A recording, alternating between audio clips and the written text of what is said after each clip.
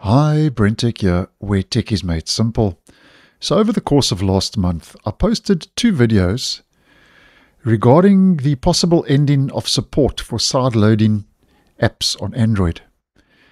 Now the first one was Google will soon block apps from unverified developers, and I asked the question, is this the end of sideloading on Android? I'll leave the video linked. And then the second one was that F-Droid had said that you have the right to run whatever apps you want. Once again, because is Google ending sideloading on Android? I'll also leave that video linked. And now this is basically the third video in this so-called series of the possible ending of sideloading on Android. And just to let you know that according to this developer's blog post, Google says, and basically is defending, that sideloading will not be affected by this new policy. Basically the policy that developers have to register in a developer identification program, because that is now a requirement for developers and their apps by Google. Now if we head down to this section, Google says, does this mean sideloading is going away on Android? Obviously this is a FAQ. It says absolutely not. Sideloading is fundamental to Android and it's not going away. Our new developer identity requirements are designed to protect you and developers from bad actors, not to limit choice.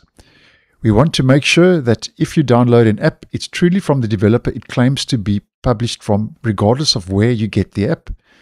Verified developers will have the same freedom to distribute their apps directly to users through sideloading or through any app store they prefer.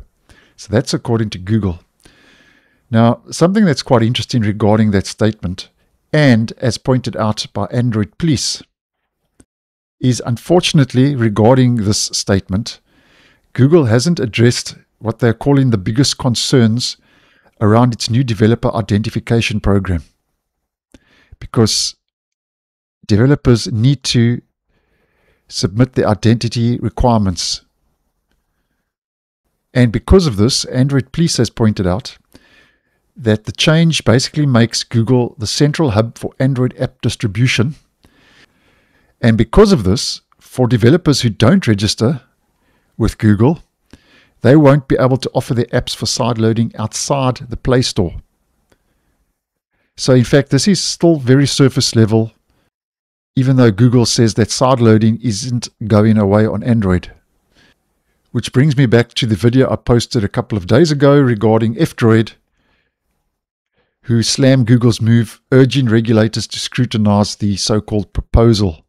So this has gained quite a bit of interest. But although Google says that sideloading isn't going anywhere, they have basically made Google the central hub for Android app distribution, as mentioned. So give me your thoughts down in the comments. Do you agree with this move by Google or not? Let me know your thoughts. So thanks for watching, and I'll see you in the next one.